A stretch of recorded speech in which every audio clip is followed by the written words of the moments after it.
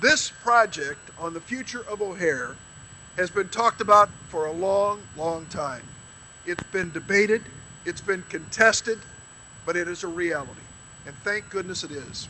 O'Hare is the future of our region. And the nerve center of the future of that airport is right behind us in this new tower. I'm happy that we could find this cooperative agreement between the federal, state, and local governments to make it a reality. Thank you.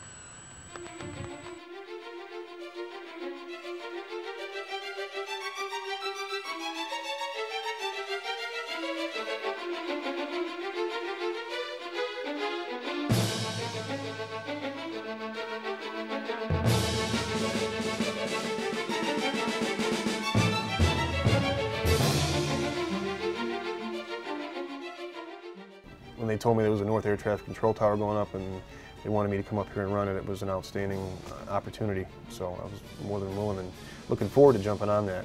It's very frustrating. 9:04 a.m. on February 16th, 2007. The temperature is 0. A pump, we can pour it. We can't hear me. And that's one of the side effects of working at O'Hare.